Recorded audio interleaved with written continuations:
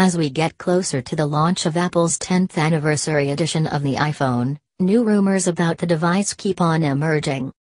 Rumored features of the device till now include IP68 waterproof certification, a 10nm processor, dual cameras, fast charging, curved displays and more. But that may not be all there is to iPhone 8, it seems. The name of the next generation iPhone is a mystery in itself. The upcoming device is currently being referred to with a slew of names including iPhone 8, iPhone 7s and the iPhone Pro. The newest moniker added to this list is iPhone X.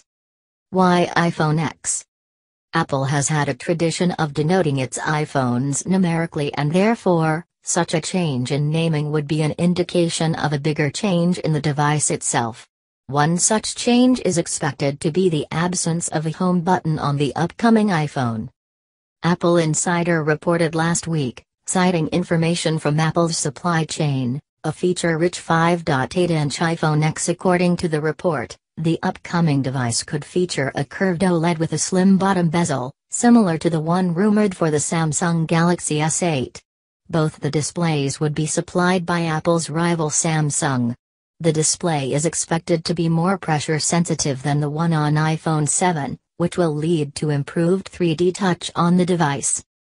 But, if Apple does go in for such a display, it would leave no room for the home button, which has been a part of the phone's form factor since the first-generation iPhone.